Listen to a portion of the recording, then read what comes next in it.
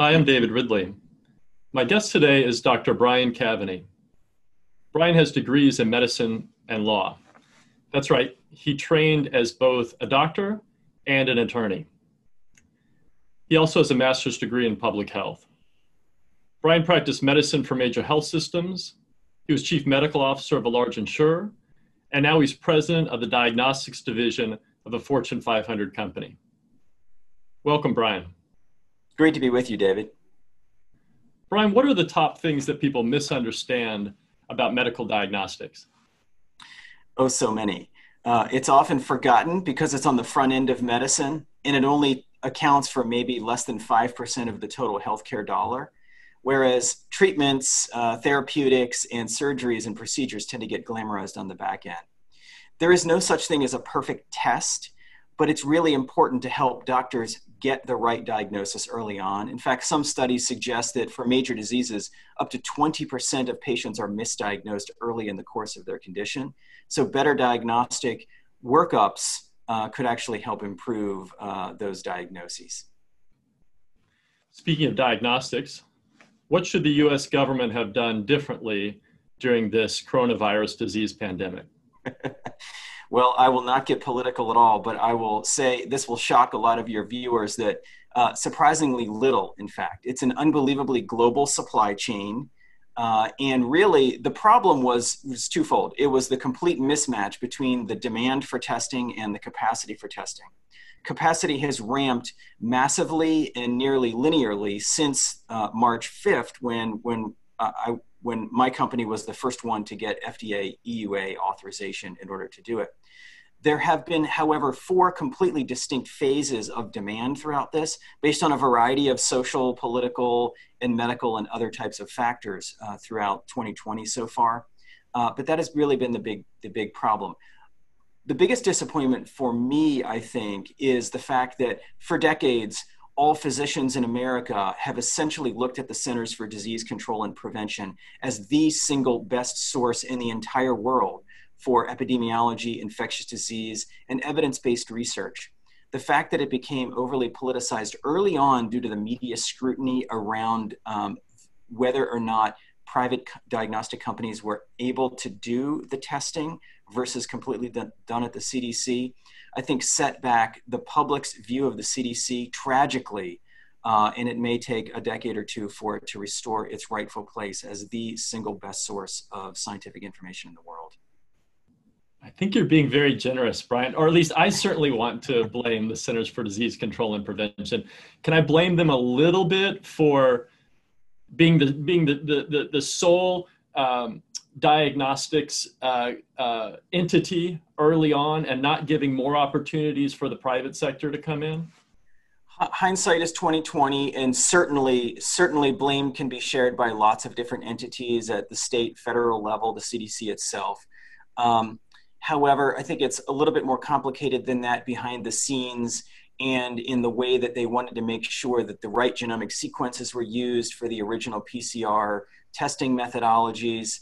And it was just very unfortunate how one of the 4 reagents in the original CDC master mix was not effective, and that set back the whole industry for a little bit. However, as I mentioned earlier, it's an unbelievably global supply chain. So even if that had gone perfectly, and if private companies had been able to do that early on, it wouldn't have fixed the fact that all of the enormous supply chain factors, the instrumentation, the equipment, the consumables, the reagents, the sequences, the primers, the pipette tips, the swabs, all of the other things that it takes to produce any one given result are made in a very matrixed environment all across the world. And some of the other trade restrictions also could be implicated for the perceived delays in improving capacity. Small-minded people like me like to find a villain, and I appreciate your point that it's really not so simple. There's no one finger to point in this situation. It's dramatically more complicated than is often portrayed in the media. Shifting gears to insurers, in your previous life, you were chief medical officer of an insurer. What are the top things that people like me misunderstand about health insurance? Well, I think a big frustration for me during the 6 or 7 years I was in the health insurance industry, and even more so now, is the fact that insurers in general do an absolutely terrible job of explaining why they exist, both to their own customers as well as to the rest of society. They do so much more than just deny claims, which is the perception of them. They organize networks. They are the source of much of the innovation within healthcare, much of the provider relationships that you see nowadays. They do, I would say, significantly better job than most public entities at actually determining the quality of provider networks, of who would be able to be a contracted provider. They root out the source of an enormous amount of the fraud, waste, and abuse in the system. And they promote health in many other ways and organize care. And in fact, there's often a big distinction between the price controls in public healthcare programs and the private insurance market. However, in general, private health insurers with scale provide discounts of about 50% off the list price of private healthcare providers, which is significant value and cost reduction for the customers that pay those bills. But it's often juxtaposed with the prices in the public systems. That was fabulous. 3 follow-up questions, if I may. So one, you talked about innovation by insurers. Are insurers innovating? I feel like so much of the innovation is coming centrally from Medicare and Medicaid because they have scale. Are the private insurers really innovating? Quite a few of the things that have been done as a result of the Affordable Care Act of 2010 had already been underway in the private health insurance market. A variety of patient-centered medical homes, primary care innovations, what are now known as accountable care organizations, a host of different risk-sharing programs and performance bonus metrics, quality enhancement programs. A lot of that existed already prior to the Affordable Care Act. It just became front and center in the public's attention as a result of it, was given a specific name in the legislation, and then promoted through the Centers for Medicare and Medicaid Innovation. It's truly a public-private partnership. Both are needed, and innovation certainly comes from both areas. And the public systems, of course, have the power of regulatory oversight, so they can make it happen by force of law, versus the private market financial incentives that are often needed for private insurers to do it. But there's a tremendous amount of innovation that happens locally in small markets. The entire payvider idea of sometimes small payers in local communities partnering with a local health system to launch its own insurance product, again, pre-existed the Affordable Care Act, and is able to take a variety of different methods rather than through the kind of unified methodology that the Medicare system often is forced to do because of the regulatory oversight. Good, thank you. And another follow-up question, you spoke about the advantage of networks. When I think of insurance networks, I think about just limiting my choice. Are they providing some other benefits for me? They can. In Medicare, basically everyone with a medical license is able to join, and they all make the same amount of money. There is absolutely no differentiation based on quality or based on whether it's the first heart surgery they've done or the 10,000th they've done, or any of those other factors. Health insurance provides the ability to do that. And in addition, Medicare often doesn't make any distinction on quality, except if somebody has done something so egregious that they actually lose their Medicare number. Whereas in healthcare plans, they can differentiate based on cost.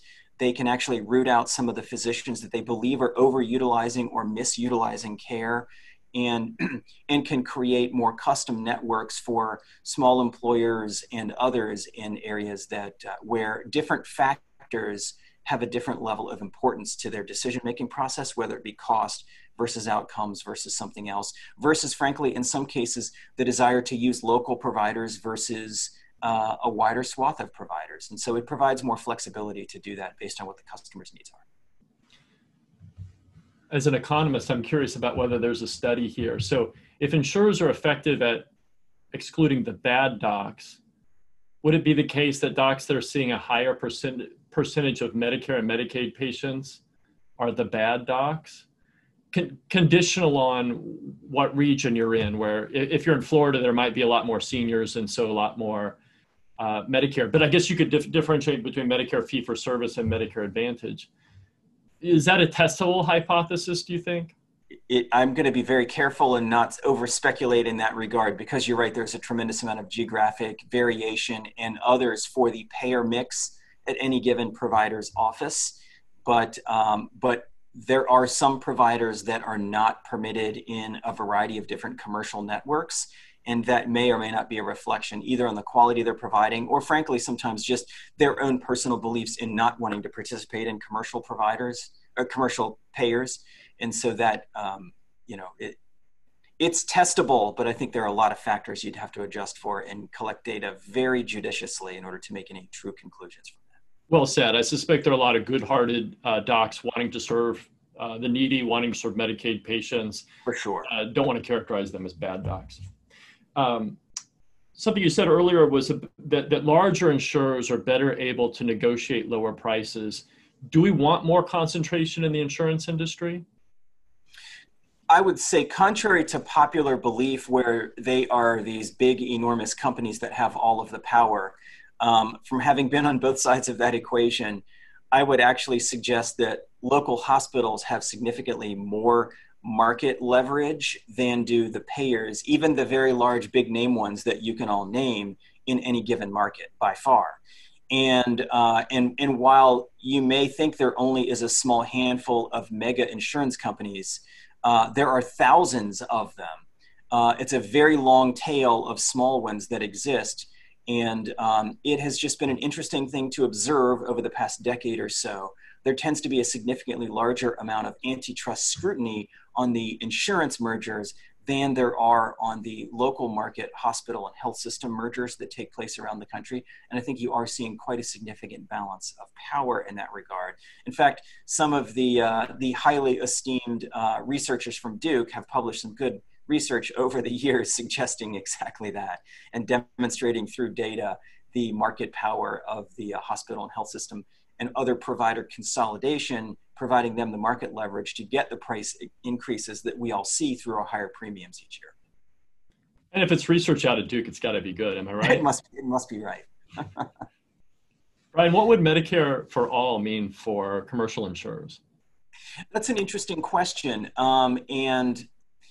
In fact, ever since the Medicare program was launched in 1966, it has been completely administered by private health insurance companies since day one.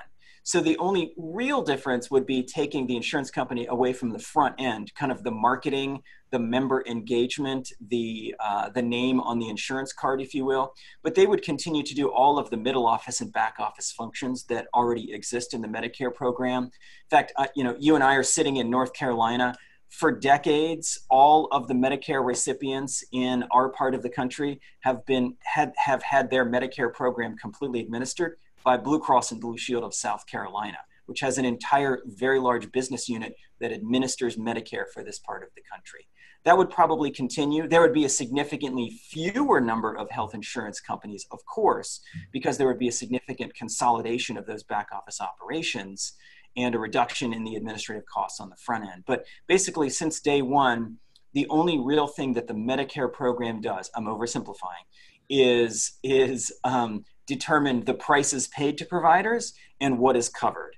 Basically, every other aspect of the administration of Medicare has been performed by private insurers. And I would assume that would continue to some degree and or even be enhanced because of the dramatically larger number of American beneficiaries. And frankly, the dramatically larger variation in the type of people covered from a traditional Medicare plan versus now all people in the country. Very interesting. I think a lot of people will be surprised to know the role of the commercial insurers in government Medicare. What's a big health policy reform you would recommend? I could get myself in trouble in this regard. And I would say there are so many ideas that have been bandied about for decades that maybe I won't pick one of the ones that everybody knows, like moving to value or transparency or single payer versus commercial payer, those kinds of things. How about if I pick something completely different? And I would say that in my humble opinion, one of the reasons why we have such a political divide over this is that one of the political parties tends to point to the entire private healthcare system, which is about half of all costs are paid through public systems, about half through private systems. And there tends to be finger pointing to all of the private systems, saying that is the source of all of the evil and problems. We need to banish that, abolish that, get rid of all of those companies and all of those interests and move to a public system. That's obviously doomed to fail, right? Because every one of those entities has the economic interest to try not to let that happen.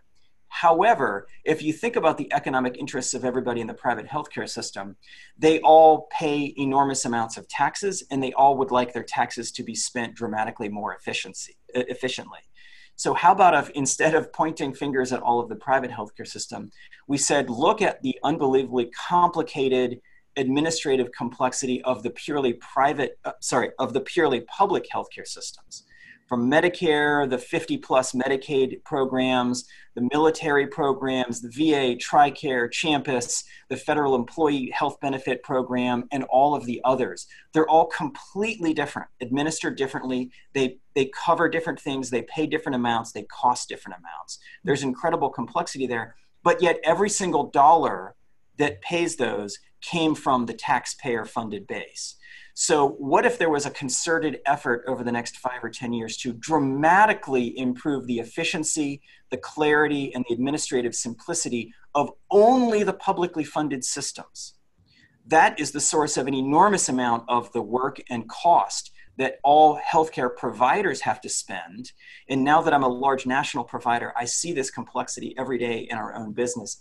Every single Medicaid and other program covers different things, and it causes an enormous complexity to the system. It would dramatically improve clarity if that were improved. And then I would actually even go so far as to suggest if we did a really great job with that, and we were able to see demonstrable administrative simplicity, lower per capita costs, and better care outcomes in the purely publicly funded systems, you would get a significant number of the actors in the private healthcare system, namely the employers that are funding most of it, say, I want some of that improvement and I want some of that simplicity. How can I buy into it? And they would actually be driving some of the desire for an improvement in that, rather than being told what they're doing now is going to be abolished and illegal and they can't do it anymore. I just think playing into the behavioral economics, the psychology, and just the pure self-interest of that would dramatically change the outcome and get to the place where we all want, which is more efficient, lower cost healthcare that produces better outcomes, but through a dramatically different mechanism of getting there. Brian, that's a fascinating idea, and I must confess I've not heard that before. So this would be, so you would harmonize Medicare, VA, military, federal employee benefit Medicaid. Programs. Yeah, this is millions and millions of Americans all in currently completely different, fully publicly funded programs. And then really, if it worked well and you wanted to demonstrate that it could roll out better, think of all of the state health plans, which covers basically state employees, teachers, others in every state. And then often municipalities are left buying their own private health insurance policies for the police and the other local workers. If you would then slowly enable them to buy into it and fully fund it themselves from their own current source tax funds, then you would be able to drive incredible efficiencies across the whole platform. Again, without even touching the private healthcare system, and then you would be able to demonstrate those improvements. Now, this has not been tested. This is a completely wacky thing that I came up with, but and I'm sure I'm not thinking of some of the really important unintended consequences and changes in the provider response to something like that. But it would be a fun thing to think through and just see if you could start small and expand it to certain, again, fully taxpayer subsidized covered populations. So this is Medicare for all, ... government employees and veterans and... It doesn't necessarily have to use Medicare as the only base. In fact, I don't think Medicare, traditional Medicare, is the most efficient way of doing things by any stretch. However, you could certainly pick one of those. You could do a hybrid of those. But basically, it would be any current public employee whose healthcare benefits come from purely taxpayer subsidized pools of money. Start there, because it's already coming from taxpayer money. If we could make that more efficient and actually reduce the per capita costs of taxpayer subsidized policies, wouldn't other people be glad that their taxes are being spent more efficiently and we're producing better outcomes? And that would enable you to either cover more of those people, improve the coverage that does exist, or expand that process to others. And would this include Medicaid? So would states lose some of their autonomy in Medicaid programs? You would probably have to start at the beginning excluding Medicaid programs, because there's such a highly varied both payment mechanism as well as way that those are rolled out. And many of the Medicaid programs are able to partner with the other social services provided at the state level, in not just the healthcare benefits. So you probably would start not including Medicaid, but I would guess some of the state Medicaid programs might want to participate if they saw significant improvements happening in the federal pool. And you pointed out that we shouldn't just assume this is going to be Medicare. There are better approaches than Medicare, but I'm just going to stay with it for a moment. Would there still be essentially Medicare Advantage programs? So everybody would be under Medicare, but there would still be the option, or something like that, but there would still be the option to sign up for a commercially provided managed care version of Medicare? I think so. So for example, all of the 9 million, or maybe it's 10 million people covered under the Federal Employee Health Benefit Program, those are all through a variety of purely private healthcare policies right now. And as you know very well, many older Americans have been migrating from traditional Medicare to Medicare Advantage policies over time. So they're essentially voting with their feet and their dollars that they might like that. And so you could envision some sort of a Medicare Advantage for all while retaining traditional Medicare program for all of those different covered beneficiaries, or maybe even taking some of the best aspects of the Federal Employee Health Benefit Program with some of the things in the current Medicare structure as it exists. I'm not suggesting everybody has to be on the same exact policy, but if it's the same framework, same rules, and in some cases even same list of covered benefits, that would dramatically improve the ability for healthcare providers, so doctors, hospitals, labs, and all the rest, to be able to be more efficient in the way they provide the care to their own patients, because there's such a larger swath of their patients with the same basic set of rules and administrative burdens placed on them, that it might actually make the whole system more efficient just from that process. It's fascinating, Brian. Thank you. That was a big policy change. Any small policy changes come to mind? Here's one, a smaller one. Here's one that's maybe a little more wonky and a little bit more inside baseball, but perhaps I think could be really important based on however we get our coverage in the future and however that's determined. One of the things that has always bothered me is that the so-called move to value-based care has been very slow and cumbersome and problematic.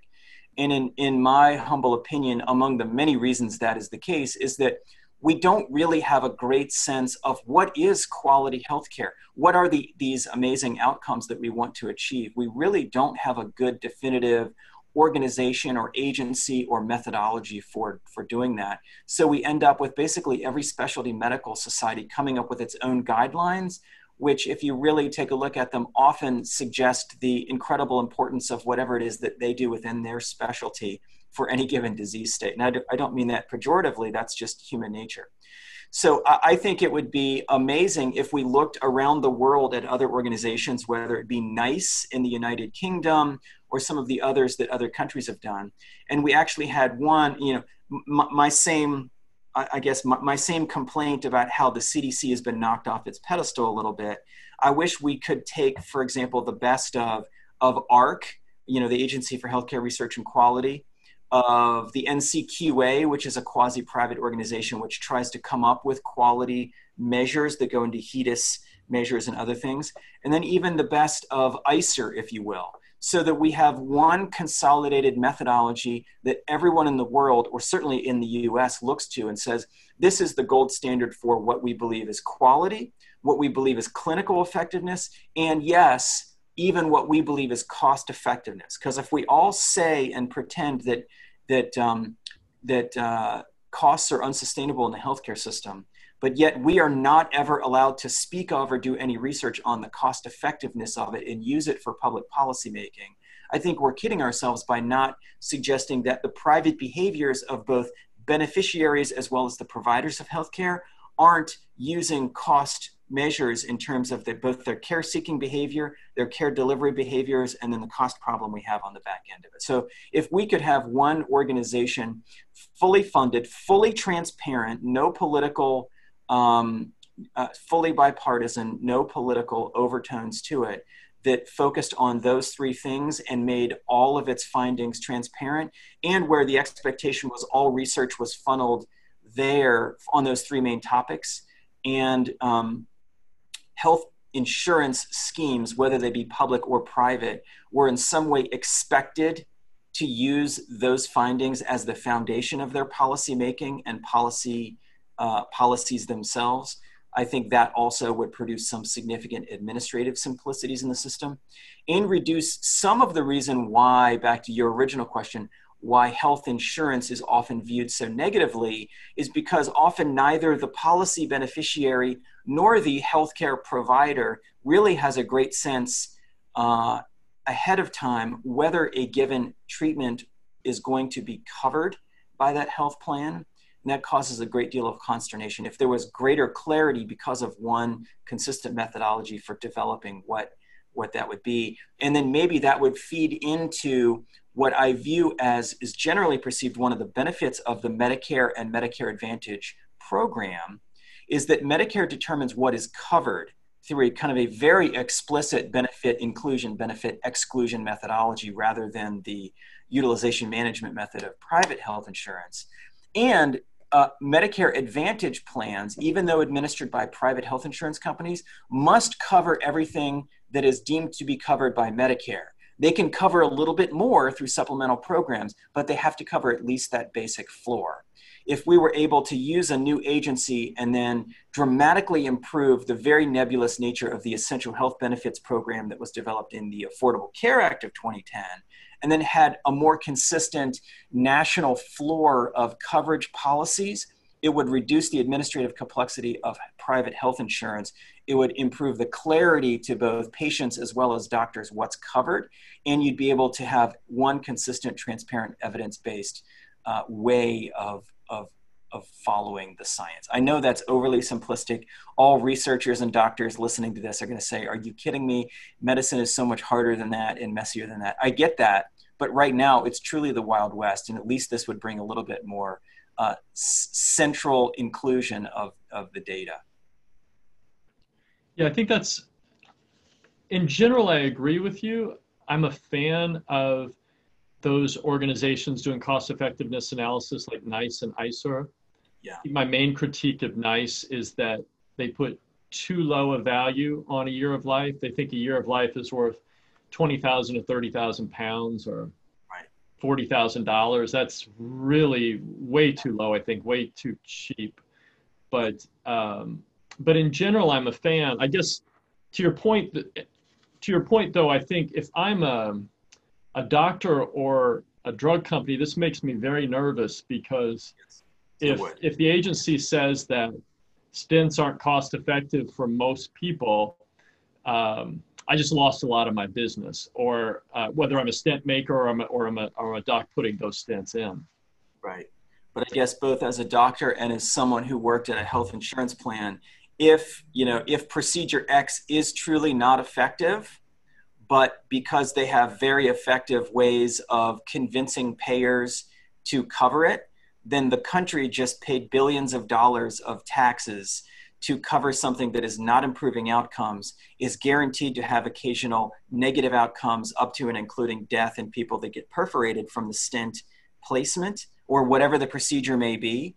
And so there are significant downsides to that. I am all for providers innovating and being able to use the marketplace to drive those innovations. But not every new innovation is magically better than the current standard of care. That needs to be demonstrated. But I think one tricky part, and again, being at a national provider who now has to spend an enormous amount of resources in order to convince every individual payer in the country separately that they should cover or not cover any given intervention or test or whatever it may be. It's an incredibly inefficient process that leads to highly variable outcomes that by definition can't be evidence-based because they have different thresholds and criteria.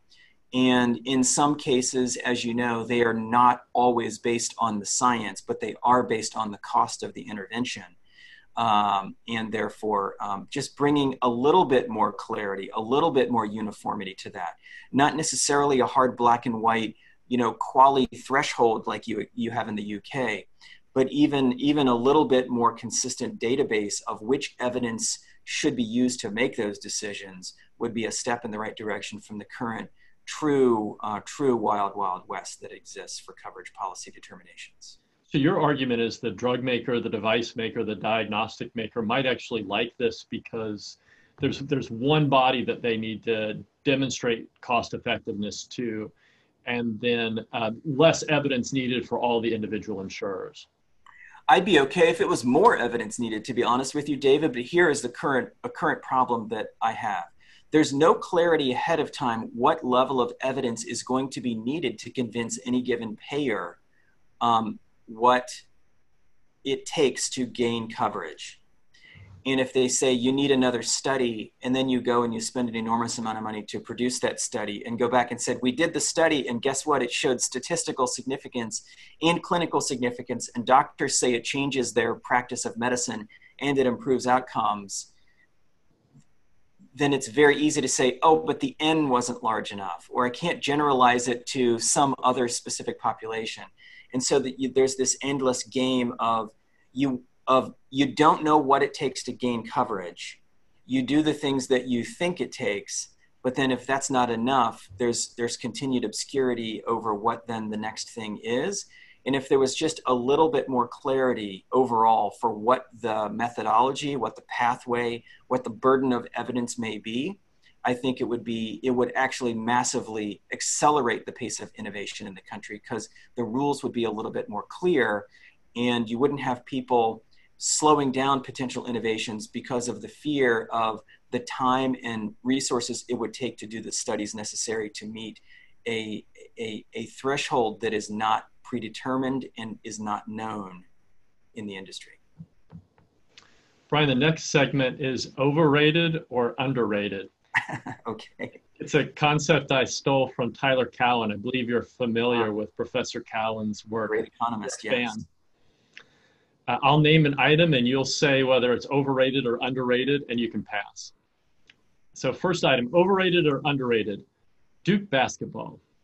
Oh, that's not fair. We're in a pandemic and I'm already afraid that we may not even get a full season this fall, although the NBA is perhaps successfully doing its bubble playoff now. Duke basketball, I would say in spite of all of its glory and awesomeness, it's still underrated because if you think of it beyond just basketball, Coach K, of course, in the pantheon, maybe greatest of all time, up there with John Wooden and others. But if you look at the program he's built, not just for the greater Durham community, but even if you look at the things that some of the graduates of the program have done post-Duke and even post-NBA, I think speaks to the true nature of the program he's built and the fact that he does consider them family. And he has all of the quotes about how when he's recruiting, a 16-year-old, a 17-year-old, he's looking at the whole family, how committed they are, and whether it's a young man that he thinks he can shape into a good person first, and in addition to being a great basketball player. So I think it's underrated. Okay, good. So you got the first one correct. So well done.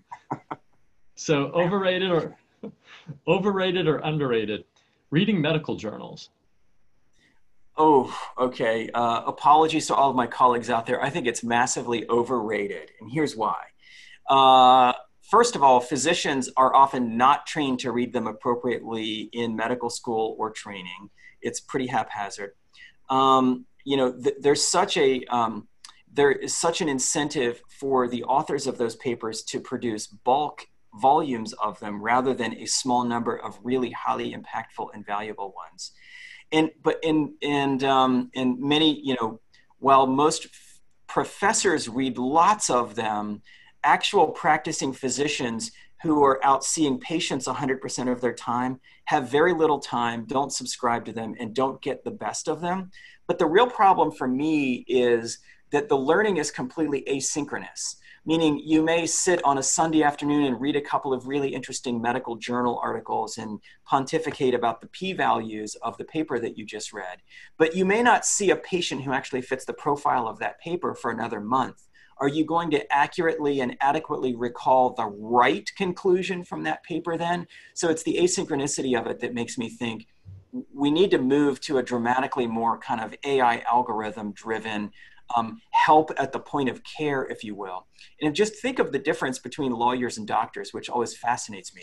Lawyers will spend thousands of hours on one case, which isn't always that terribly complicated when you get down to the legal principle involved. Whereas, doctors bounce from 7-minute visit to 7-minute visit, making these unbelievably complicated decisions, and they have no choice but to rely on whatever heuristics are already ingrained in them and whatever kind of routines and patterns they have. There's almost never time for them to do real case-based research or look up a couple of articles or look up a good reference and resource at the point of care or at the point of decision making, even if it's not with the patient in front of them.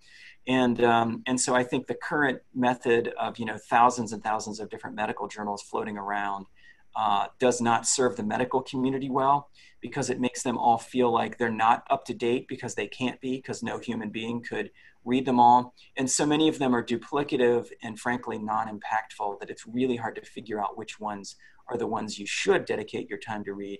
And then most importantly, how is that going to change your clinical practice once you see a patient that it would be relevant for? So. Next item. Apologies to anyone watching who spends their career writing lots of those medical journals. And your answer surprised me a little bit because you're a pretty voracious reader of medical journals, but I guess that means you know the flaws of these, you know their warts, and I appreciate your honesty about it too. My main problem, particularly back when I was helping train medical residents and fellows, was you can have a very elegantly and well-written medical journal article that demonstrates statistical significance, but has absolutely no clinical significance for real patients in the clinic. And it's that translational aspect of it that I think the journals don't adequately make, that we need to apply other methodologies, other systems, other ways of making it realistic and impactful for an actual doctor who's just seeing patients all day long trying to gut through a busy clinic. Would it make any difference to have a paragraph on the front, what this means for this type of practicing physician? Is that useful, or is it not that simple? Oh, that's a good point. So actually quite a few of them now do a similar thing, like key highlights or key takeaways. The Mayo Clinic Proceedings and the Cleveland Clinic Journal and a few others do that now. I think for the busy clinician who definitely isn't going to read the actual article and used to just read the abstract and would get lost in the methodology section, could now read that and perhaps learn a little nugget that would be useful for their practice. So I think that's a great step forward. Does it fix the whole problem? Not in my opinion, but it's definitely an improvement. Good. And more, you mentioned artificial intelligence, so more tools from AI to help the physician today know the state of science. I think that, as well as to incorporate all of the history that exists. So now electronic medical records have so much information in them that if you go to a new doctor, there's literally a 0% chance that that doctor would ever have the time to look through your comprehensive history and pull out potentially relevant things from years past. It's simply not possible. And so we're going to have computer-assisted methodologies of of pulling what is possibly useful to pull that forward, and then also to incorporate what is known, and in particular what is known, whether it be a lab value, an imaging scan, a diagnosis, a failed treatment from another doctor in another place, to pull that forward and inform the current diagnosis that any given doctor is making, and then the treatment plan and management plan that they make going forward. There are several attempts in Silicon Valley of doing something like this right now. They're currently a little bit clunky, but as you know, with all disruptive innovations, they'll get massively better over time and augment the physician. I don't think, at least in my career, we're not going to be replacing physicians with AI, but I think we can dramatically improve their diagnostic ability, particularly with image-based things like radiology and pathology scans, which I'm very involved in right now. And then also in even the softer aspects of history taking and looking at the history of patients through their records. Overrated or underrated? Accountable care organizations. I'm going to be careful here, but still say they're overrated. And really stems back to a few of the things I've said earlier. It's a great idea. It's exactly what we need to do. The problem is we don't have good goalposts yet. Is our goal just to reduce the per capita spending, in which case we could just reduce unit prices of things and call it a day? If our goal is to improve quality outcomes, we need better clarity on what that actually means. And is that from the patient standpoint, from the doctor standpoint, or from the payer standpoint? And so that's a little bit problematic for me. And then I think another is, if the goal is to reduce either the rate of growth in healthcare spending or the absolute value of spending, we've now created a completely new industry in healthcare, which are all the intermediaries and the analytics companies and the population health management companies and all of the other companies that are in that intersection between the payer and the provider, and sometimes the patient, that then has to be paid for performing all of these functions to carry out what ACOs are trying to do, and yet still net a savings at the end of the day in order to do it. The other tricky thing is, and I've been on both sides of accountable care organizations, is if the goal is to reduce the amount of spending for either the patient or the end payer, which in most cases is either a government employer or a taxpayer, but then you've got the provider and others doing these activities in order to supposedly save money. You're asking providers to do a whole lot of extra work in order to cut their pay. And in order to not cut their pay, you say that you want to share savings with them, which really, if your goal was to cut the end user, the patient or the payer's costs, you're giving half of what was saved back to the provider for doing a bunch of extra stuff. So, and then what is the benchmark next year and the year after? Is it to continue cutting, or do they then go on to some sort of a cost of living adjustment, which would mean you've reset the cost initially, but then it's just going to continue going up at the same rate of inflation it was before? There's just a whole lot of challenging issues, which is why they've flourished in some places. There are some rays of sunshine, but there are some places where I think we need continued improvement in the model in order to make sure we're actually agreeing on what the goal is and then carrying out the functions to achieve those. Final question. Overrated or underrated? Baseball.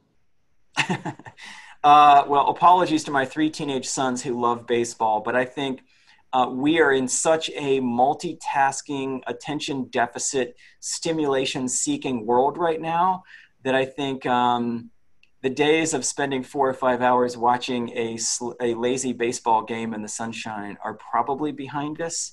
So I would say it's probably overrated because it just doesn't fit the current American lifestyle the way it used to. Or at least I personally wouldn't necessarily choose to go sit at a baseball game or watch one on TV when there are so many other faster paced, fun things to do.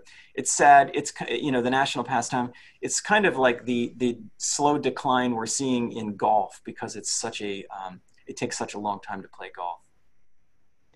My guest today has been Dr. Brian Caveney. Thank you, Brian. Thanks so much, David. I enjoyed it very much.